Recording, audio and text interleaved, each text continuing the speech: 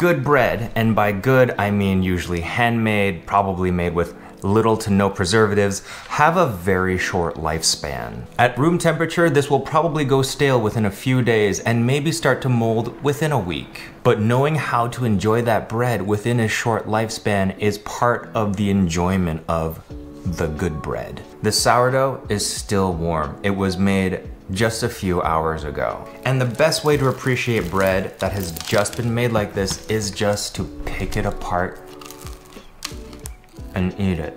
If you think you need it, maybe a little bit of butter, maybe a little bit of olive oil, but it doesn't need much more than that. This bread has so much flavor. The crunch is immaculate. And the chew is amazing. By tomorrow, I wouldn't be able to enjoy eating the bread this way. I'm also very spoiled. This bakery makes this bread fresh every day. But some folks might be able to squeeze another day out of it. By the second day, it's perfectly great to slice the bread and enjoy it in the sandwich. Toasting at that point is still optional. By day 3 through 5, the bread will be excellent toasted and will make for a delicious tomato sandwich. Or whatever sandwich, but for me it's gonna be a tomato sandwich. As you approach the end of the week, if you still have any bread left, you should move it to the fridge or the freezer.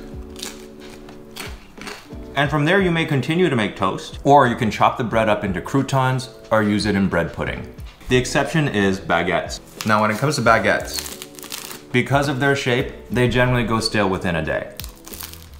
You can make it in a sandwich tomorrow, but after that, you might as well just leave it out for the week so it becomes rock solid. And then I give them to my dogs so they can use them as like chews. It like scrapes the tartar off of their teeth. And that is how you enjoy the good bread.